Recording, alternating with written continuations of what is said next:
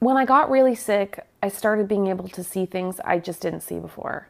Like that is the bizarre magic of how the Holy Spirit works with brokenness. Like when God lists all the people we're supposed to visit, I thought it was so that we could be extra nice to them. And it turns out like the widow, the poor, the orphan, or whatever. And it just turns out, of course, like, but that's where God is there. So that's where we should go. And I didn't know that till I was completely undone. And I do think part of the joy of the pastoral calling is they just have to regularly go back to that place that mostly in our lives we drift away from. And in their job, in their actual job, they have to go there on purpose all the time. Yeah. To everybody's gross, boring, horrible brokenness, to everybody's hospital rooms, to everybody's annoying grandma, to everybody's, like, all the indignity is where they go, they dwell,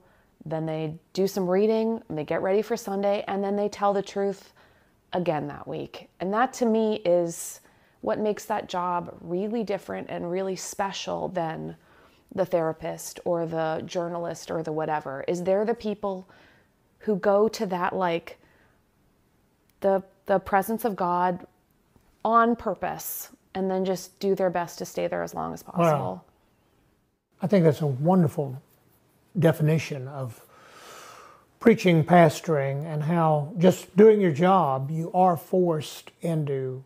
I remember visiting a young man who was in the last stages of dying with leukemia, 18 years old, and coming out of that visit with him in the hospital and saying, "Turn,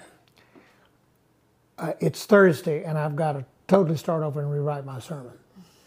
And it was like God had pushed me into that space with him, and that young man had told me truth that was better than the truth I'd brought. Yeah. So I love that.